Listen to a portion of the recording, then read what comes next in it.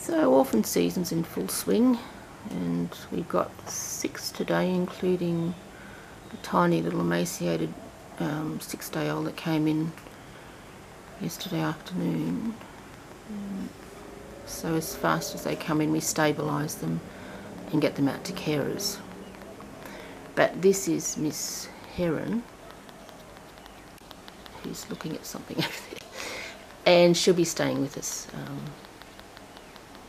She wasn't terribly well when she came in. She was emaciated and dehydrated and terribly weak, as is the one that came in yesterday. So she's actually a good pair for the little one from yesterday, who I've named Egret, because I'm doing birds theme this year. So Heron and Egret are very close in age, if not size, at the moment. And but as you can see, she's looking really well. Her ears are going and her eyes are lovely and bright, and you're just looking lovely, aren't you?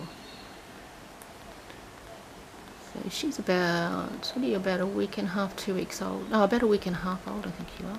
Yeah. So we've got a ways to go yet. You've got to find your dummy. I don't know where you dropped it, but you've lost it somewhere. So she's spending a bit more time up. She's just had some sun time and a bit of a flap, and she'll go back to, and a bottle, so she'll go back to bed very soon with her dummy till the next feed. Won't you? You're a good girl. They're lovely at this age. Anyway, better get her back to bed, I guess. Actually, I don't think you'll be going to back to bed anytime soon. Look at you. I'll have to have a bit of a cuddle first, I think. Find you a dummy.